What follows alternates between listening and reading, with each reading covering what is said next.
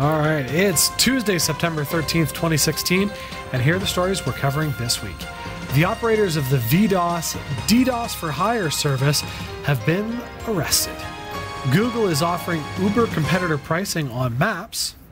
The Samsung Galaxy Note 7 has been recalled because it might catch on fire. A robot has been used to operate in a man's eye with perfect results. And weaponized drones are now legal in North Dakota. These stories are coming right up. Don't go anywhere. Jeff Weston. Yeah, man. You're building a brand new, beautiful website. What? Aren't you? No. Am I? Oh, you're a terrible actor. What? This is where acting comes into play. Oh, I didn't know we were acting. You're supposed to act. Okay, fair enough. All right. Yeah, I'm building a really cool website. Are you building a really cool website? You need hosting. One of the things about a hosting account is you don't want to have limitations put on your website. It's true. How much hard drive space do you have? How many email accounts? How many domains can point to it? Well, we've got an amazing deal for you. For a very limited time, cat5.tv/dreamhost. For just $5 and a bit of change per month, you are going to get unlimited website hosting, unlimited email accounts on that hosting service. You are also going to receive a free domain name. Ooh. So your own .com. Nice. To put that amazing website that you've been working on It's on true. there. If you want to build a WordPress site, fine. Sign up. cat5.tv/dreamhost. Just don't put Panama Papers on it. Just don't do it. But hey, it's a great deal, folks. Best deal you're going to find. $5 and change per month. Go to cat5.tv/dreamhost. I'm Jeff Weston, and here are the top stories from the Category 5.tv newsroom. One of the more popular cyber attack peddlers just came crashing down. Israeli law enforcement has arrested Yardin Bidani and Hitay Huri as part of an FBI investigation into their alleged control of vDOS, one of the most popular paid attack platforms. According to information unearthed by security guru Brian Krebs from a third-party hack targeting vDOS, the two teens raked in nearly at least $618,000, launching a majority of the distributed denial of service campaigns that you've been hearing about in recent years. The platform itself is also offline, although that's due to one of the vDOS victims, BackConnect Security, using a bogus internet address claim to stem the flood of traffic hitting its servers. Bidani and Huri weren't exactly careful, though, about covering their tracks. Krebs says the pair hosted vDOS on a server connected to Huri, and its email and SMS notifications pointed to the two. They even wrote a technical paper on the DDoS attacks, while Bidani's old Facebook page references the Applejack pseudonym, that's Apple J4CK, he used to conduct vDOS business. And if that weren't enough, vDOS refused to target any Israeli site since it was the owner's home country. Both suspects are out on bail, although they won't have much freedom. Officials have placed them under house arrest for 10 days, confiscated their passports, and barred them from using any telecom devices for 30 days. It's unclear if they face extradition to the U.S. Now, the bust isn't going to stop paid denial of service attacks, as Bidani and Huri demonstrated it doesn't take much more than a botnet and some basic business savvy to get started. However, it may put a temporary dent in the volume of those attacks, and it'll certainly spook vDOS competitors who have been careless about hiding their activities. Wow. Yeah. You know, the question sometimes comes up, Jeff. Why do hackers do this? Why do hackers attack websites? $618,000 plus is why they do it. That's why they do it. Can you imagine being a teenager and splitting that two ways? That would buy you a few boxes of Kraft dinner. They'd be driving a nice little sports car, I'll tell you that much. Yep. That's why. Yep. That's why. Wow. All right, Google has announced Thursday that it's adding a new ride-hailing partners to Maps. Uber was already integrated into Maps. Now users will also be able to see price estimates for Lyft and some more region-specific options such as Git in New York City, all without leaving the Maps app. Basically, Google just created the first ever ride-hailing price comparison tool. Now, Uber's partnership with Google is different from their API, which has seen sites like Harvard startup Urban Hail blocked for offering competitive pricing. Now, with Google, however, it is a direct integration and doesn't use Uber's API, so it's not a violation of the terms of use. Google has partnered with other ride-hailing services through Maps before, Ola in India and 99 Taxis in Brazil, among others. This is the first time it's adding direct competitors to Uber in the US, though. So why Uber was willing to work with Google to build a price comparison tool while simultaneously blocking startups like Urban Hail? Well, the most likely reason is because Uber needs Google. Google Maps has hundreds of millions of users, so that means more exposure and more riders for Uber. Now, the price comparison aspect is just an unfortunate side effect that Uber's really going to have to accept or risk losing that exposure. I've never used Uber, but for anybody who does, they either love it or they hate it. And every time I turn on the news, there seems to be some sort of competition or anti-Uber something going on. Sure. Yeah, why not? These guys are taking a bit of a beating as far as having a corner on the market. But that's tech nowadays. Everything moves so fast. Good, though, that Google's able to get around the API terms of use because of the fact that otherwise you end up falling into this monopolist situation. Yep. Really. That's what it comes down to. Makes me wonder, though, if as these things happen, people are going to get smarter with their contracts to try and block this kind of stuff so that, say, Google couldn't do that. But like you said, though, would you discard Google's promoting your service? Yeah. Come on. Like when you go on to Google to search for cab and you click on it and boom, you just pull the first one at the best price. Don't you want to be that? Absolutely. Yeah. Yeah. I wouldn't want to throw it away. No, definitely not. All right. Airline passengers have been warned by U.S. authorities not to switch on or charge their Samsung Galaxy Note 7 phones when on board a plane.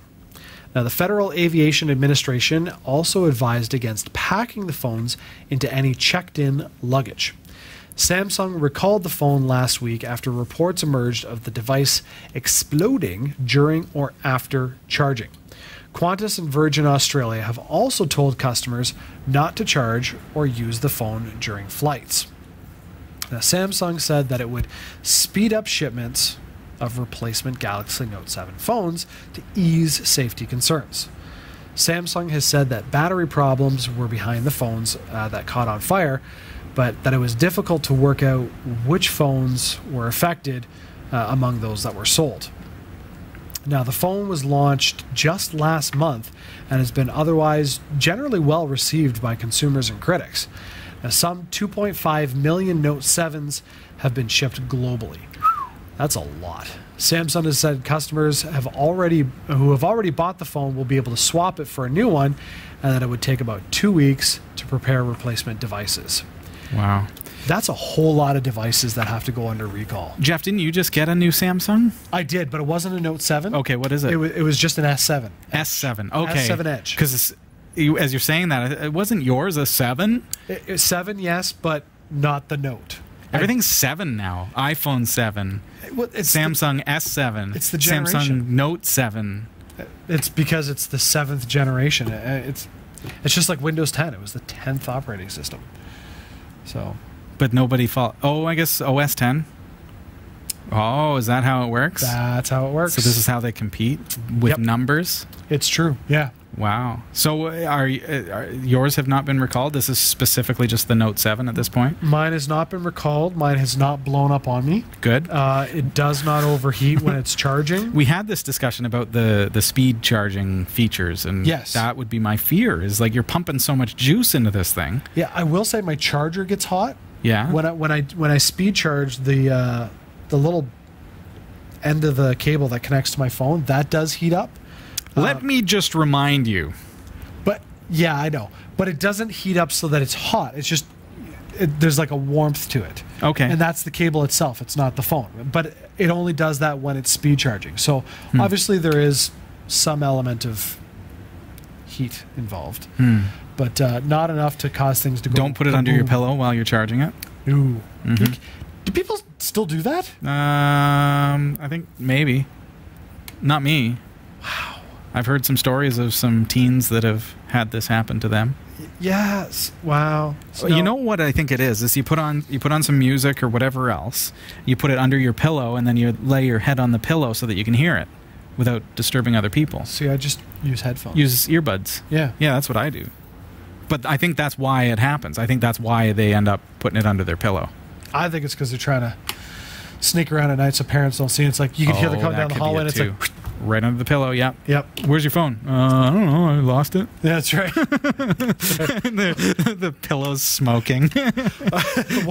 One of our sons, when he was when he got his phone, I should clarify, when our phones expire on our contract and we get a new one, we just give them the old phone without a plan on it so that they can use the Wi-Fi at home, play Minecraft or whatever. All right. But one of them, he was getting up in the middle of the night, grabbing his phone, starting to play at like 3 o'clock in the morning. Oh. But he got sneaky because once we caught him under the pillow, he started putting it between the pillow and the pillow cover. Oh. So we'd lift up the pillow. And it's not there. But I happen to pick up the pillow and I'm like, ooh, this is heavier. Oh, look, there's a phone shape in the case. So danger. He was getting sneaky. Not bad for a 5-year-old. Where's he get it from, Jeff? Where's he get it from? Definitely not me. No. Yeah. All right. What's next? Surgeons have used a robot to operate inside the eye and restore sight in an absolute world first. A team at Oxford's John Radcliffe Hospital used the device, controlled via a joystick, to remove a membrane 1/100th of a millimeter thick. That's small. Now, surgeons hope that the procedure will pave the way for more complex eye surgery. How is that not complex as it is? Oh, we're just getting started. Wow. So anyway, for more complex eye surgery that is currently possible with the human hand. Now, the patient, Dr. Bill Beaver, is a 70-year-old from Oxford, and he says he's delighted to be the first person to undergo the robot eye procedure. The surgery was successful. Dr. Beaver's central vision in his right eye has been restored. Good job. He said, the degeneration of my vision was very scary, and I was fearful I would lose my sight entirely. So for this intervention to take place so effortlessly is a real godsend. I love this story. Totally cool. I love it when technology is used to better the life of Absolutely. people. I think it's great. I love this kind of stuff when you can get so precise with something like that. It's unreal. It's great. They can work at like nano levels. Yeah, 1/1000th of a millimeter. Was it millimeter or centimeter? I think it was millimeter. Millimeter, you said. Something hundredth of a millimeter. But to think that in of itself was causing his central vision loss. Yeah. So here you go. Let's just put a robot in your eye and fix that for you. Here Okay. You yeah. But that's a small robot. No, it's a big robot. But a very precise robot. It's actually like an arm. So he's laying on the bed and this arm is coming down. Right, but so imagine this thing coming at you. But I mean, the parts to get they'd be like needle-like. Yeah. Like that's, but they're on this apparatus that's massive. Yeah. But still, I mean, the fact that you can get that small is just like... Yeah, very precise. I think it's totally cool. Don't accidentally kick it while you're walking by. Yeah, exactly. Don't sneeze while you're having that surgery. Yeah, we'll not bring Luke to that one. Okay. Now, this next news story, I have to say, this one is for you. C128D? C128D. This one's for you. Uh-oh. What do we got? Armed drones could be used by police in the U.S. state of North Dakota after local lawmakers legalized their use. Oh!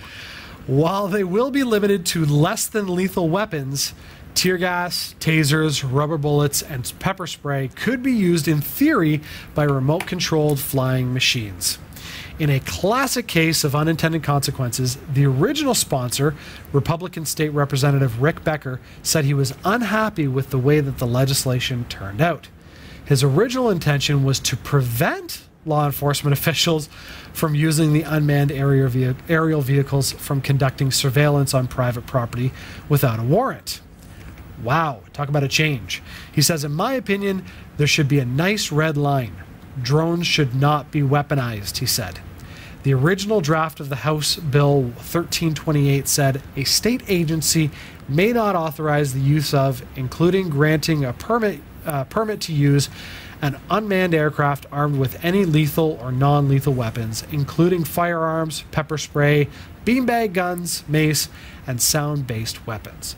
However, the state's police union amended the bill, limiting the ban to only lethal weapons, meaning that sound cannons, rubber bullets could be used on police drones. It's unclear whether local police departments will use weaponized drones, even though they're technically legal. Wow. So for the last couple of weeks, we've been having this discussion back and forth with C-128D about... I think it's an argument. But I think he just won. Yeah. Well, at this point, North Dakota just sealed the deal on that. Oh my gosh. How does this happen? Isn't this bureaucracy at its best where... Okay, here we go.